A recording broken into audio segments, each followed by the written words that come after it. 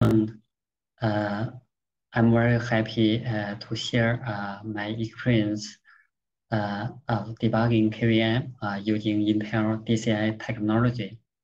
This is my first time to present in KVM forum.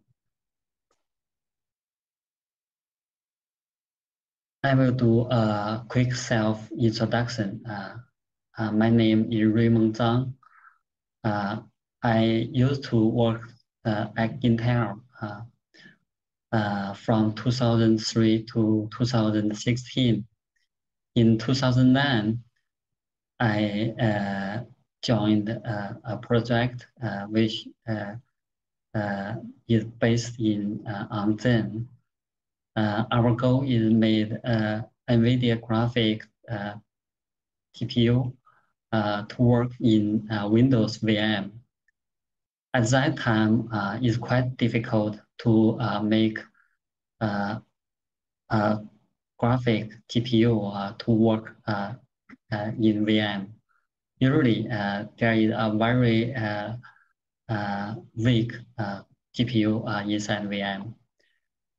After we passed through the device to VM, we installed the driver, its binary, and there will be there was a random TDR blue screen. I spent significant effort to do the debugging. After 3 months, I found the root cause. It's a bug in the MMIO code of the shadow memory logic of them. At that time, the only way to do debugging is print and log. So today, I will share how to use a debugger to do the debug, which is much more efficient. Here is a classic Xen architecture. There is a hypervisor under all VMs, and there is a special VM. It's called Domain 0. It's a privilege. It provides service, and it also manages all other VMs.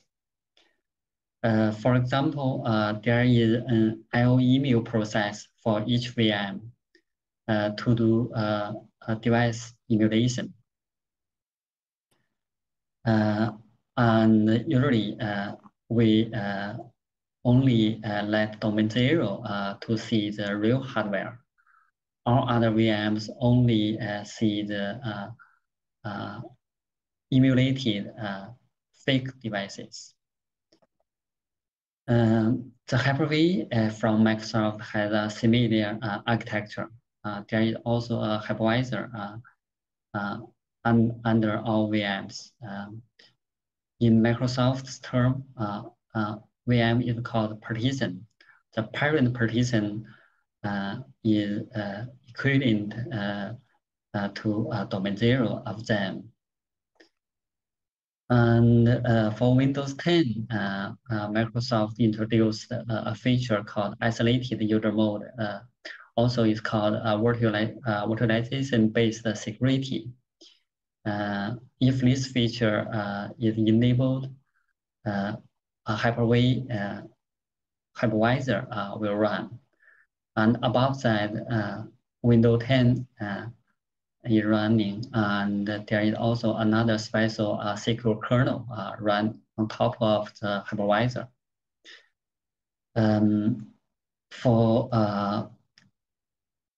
There will be a lot of VM exits when Windows access hardware. So after this feature is turned on, actually the performance will be sacrificed.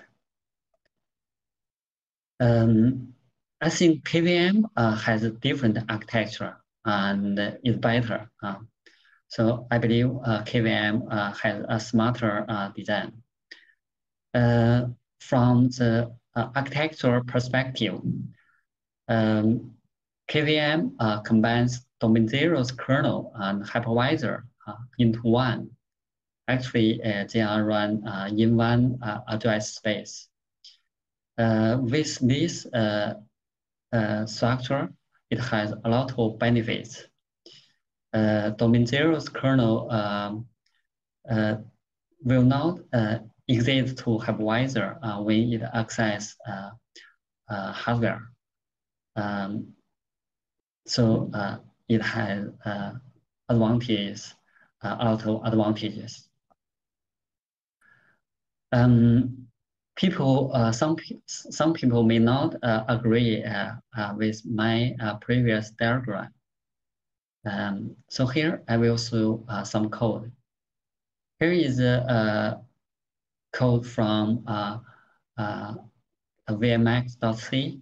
Actually is code from Intel to support VM technology.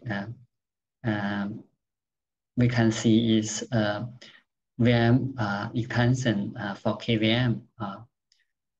So this function has very important operation, that's VMX on. VMX on is an instruction from the CPU. Actually, it turns on the hardware support about VM, about VT. Using the disassemble feature of debugger, we can see the instruction is inland into the hardware enable function of KVM Intel module. The VMX on instruction has very special role in the VM in the VT technology. Actually, the software which execute VM on firstly will win the hypervisor role, or other after that, if other software executes the instruction, it will fail and it will be treated a traitor. So with this diagram, actually it shows CPU's execution route in the VT environment. We will talk it later in more detail. We can set a breakpoint at the VMX on instruction. After we set the breakpoint, we let the target go, and we launch KVM VM in the Ubuntu target, for example. After we click the launch button, the breakpoint will be hit.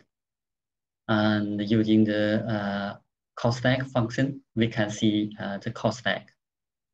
From the call stack, we can see the Linux kernel is invoking KVM module to do hardware enable. Actually, it's using the Linux kernel's SMP mechanism to let all CPU ascend to VM to enable to turn on the feature.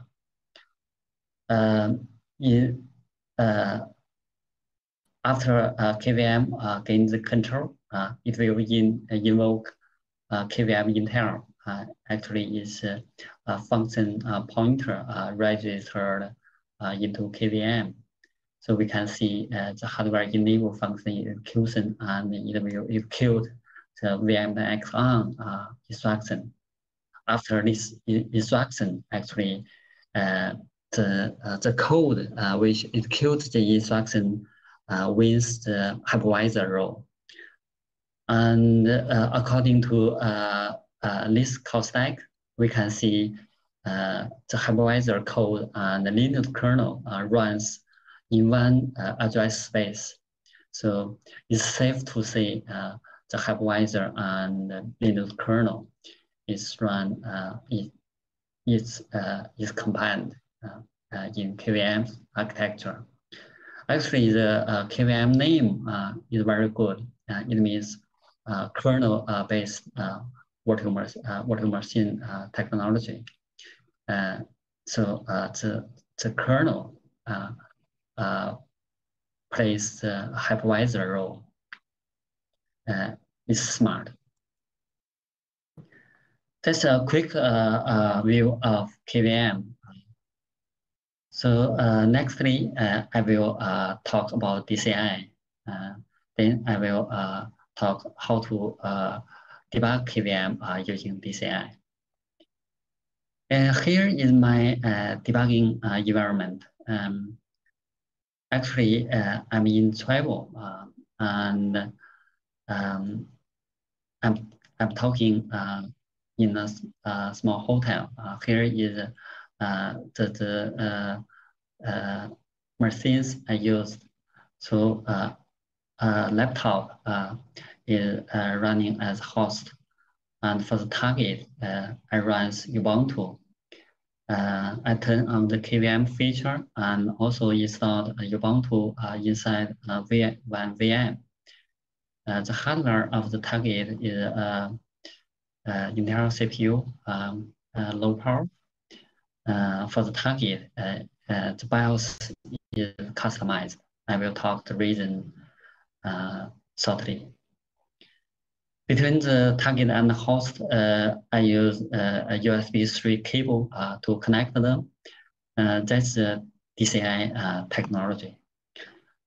So DCI stands for Direct Connect Interface.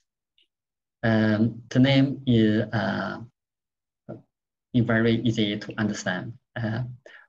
It means we can connect the host with target very easy, very direct.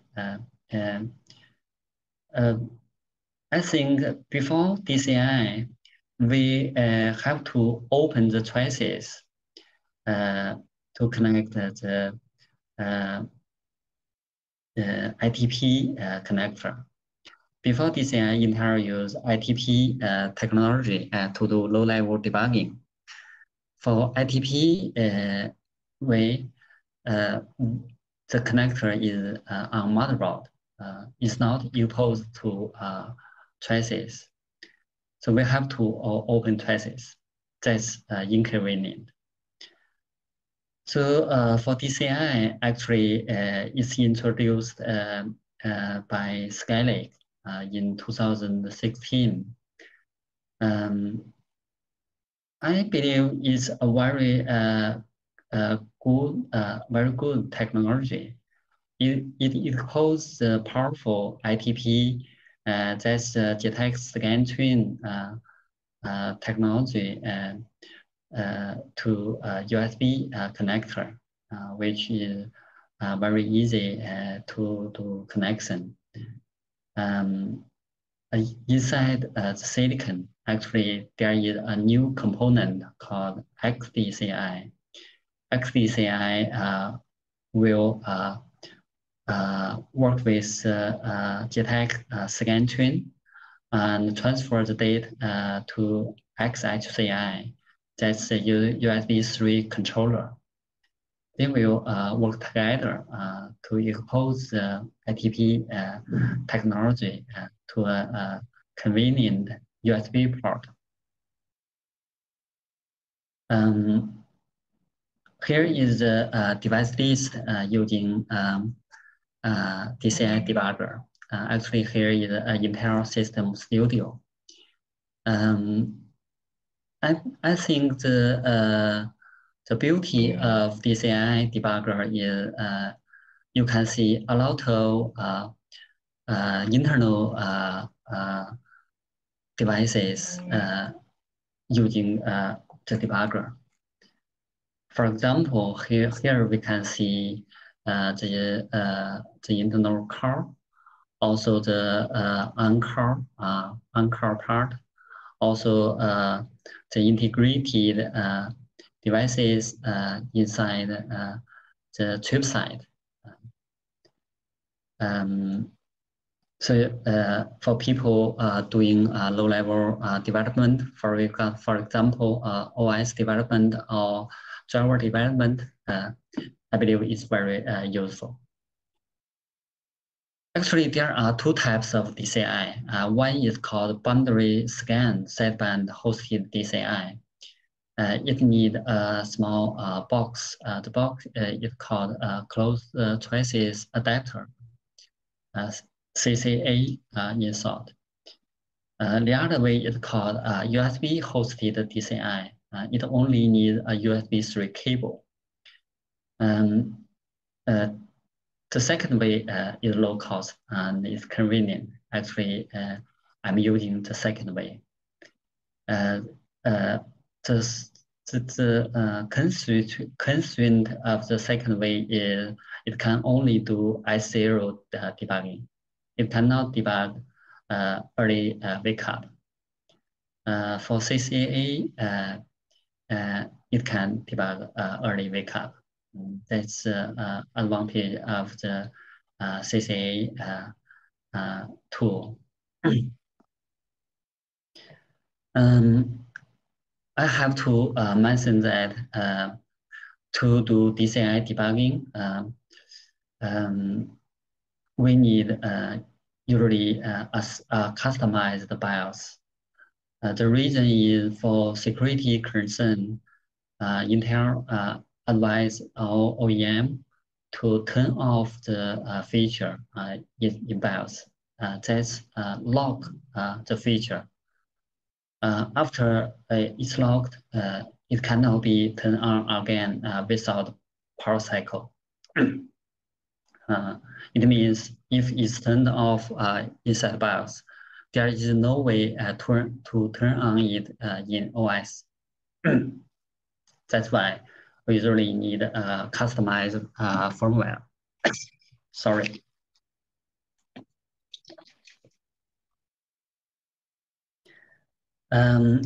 After introduce the DCI, then I will share my experience about Debug KVM using DCI.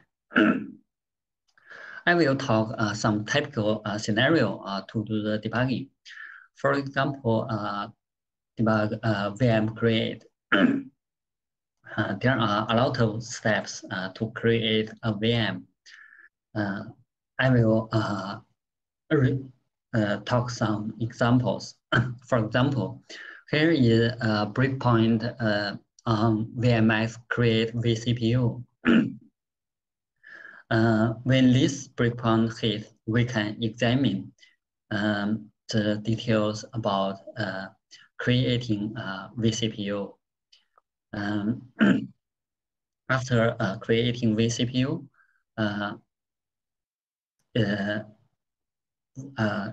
the KVM will create virtual MMU. Virtual MMU, I think is just a simple name. Actually, it's creating the facility of memory pages for the VM. That's turn on the, for example, the EPP technology of the hardware. If no EPT support in hardware, I believe it needs a special shadow page mechanism in software. After creating a vCPU and the virtual MMU, the KVM will create local APIC for the VM. Local APIC it means advanced programmable interrupt controller. That's virtual PIC for the VM to do interrupt transfer to the VM. After that, KVM will also create some facility to emulate Hyper-V's VM bus facility. I believe this is to speed up the device communication between VMs. In the times, I think in the 10 years before, we usually emulate the device using the real protocol, but it might be slow. The VM bus has a special protocol defined for VM. It has better performance. After that, KVM will create a programmable PIT for VM. It's for timer interrupt. Timer interrupt is a classic facility for PC. Actually, today it's still used so that the machine has clock support. So after so that's about VM create. So now I will talk VM exit. Actually, after a VM is created, CPU will run the VM launch instruction or VM enter. Then the CPU will enter the guest domain and run the instruction inside the VM. For normal instruction, there's unprivileged instruction. The CPU will directly execute the instruction. That's called direct execute. But when CPU meet privileged instruction or IO instruction, then it will exit. That's called VM exit. So from to some extent, when a CPU is running a VM, it runs in such a loop. Enters VM, and if it meets a special instruction, it's also called sensitive instruction, it will exit to hypervisor.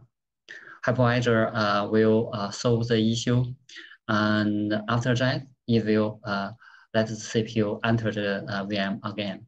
That's the loop. So here, VM exit doesn't mean VM shut down. It means VM CPU exit from VM for some reason. One typical reason about I/O access. I think this is also the primary way to stop VM destroy hardware.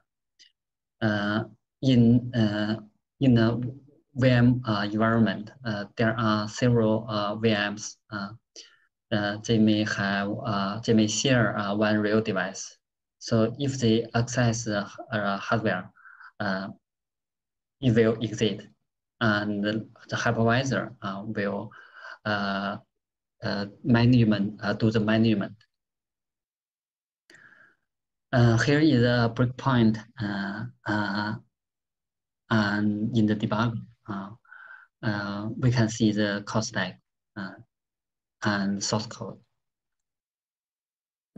Actually, there are two types I/O. It's called the first is port I/O. Is old and it's inefficient. It's created by the classic PC ports. Right now, most I/O is memory mapped I/O is more common and better performance. So for hypervisor, actually today we use QEMU in both KVM for both KVM and Xen. For QEMU, actually it will register I/O port function callbacks for I/O port. So actually, when we create a new vertical device, the main job is to do to develop the read-write callback. And in KVM, there is a KVM I/O bus. It will manage the all I/O ports and the register function callbacks. For example, here is a VM exit for port I/O. Then at here it means CPU do the I/O access inside VM and exit.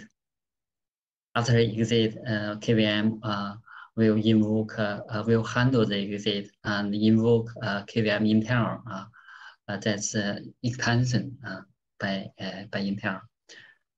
And KVM internal will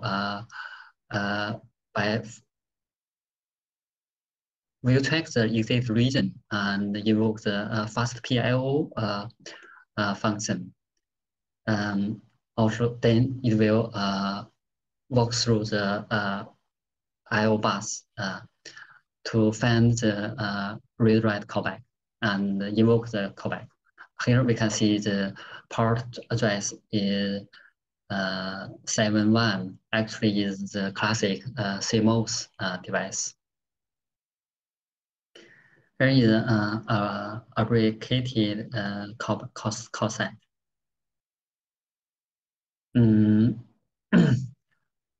Then I will talk another example about memory mapped I/O. Here, actually, the APIC is using MMIO. It's read callback, and here is call stack is in debugger. We can see it's a write access and invoke the KVM write MMIO, and it will dispatch to the APIC function register callback. From the parameters, we can see this is a special address. Actually, it's the APIC register. In the APIC spec, it defines the linear address range beneath 4 gigabyte. Actually, is reserved for APIC.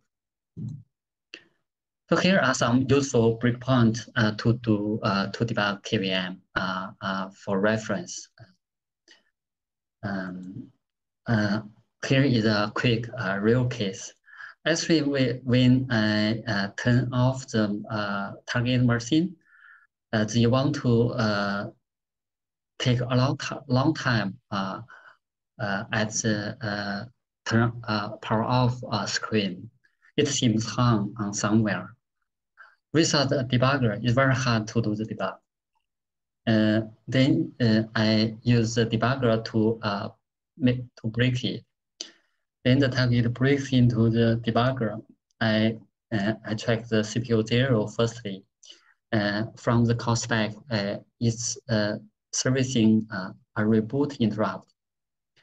And from the source code of the reboot interrupt, it's doing stop CPU. Actually, this function will trigger the, I believe it will trigger API to let all other CPU response the command. And when we switch to CPU 2, we can see it might panic. and it's in constant delay. So that's why the hang.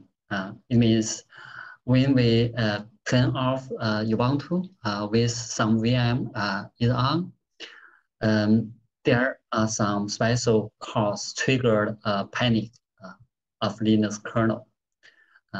With this panic, there is delay inside the kernel and cause I believe it's zero of about 1 minute delay. So that's all about my talk. I'm very thankful for your attendance and see you next time.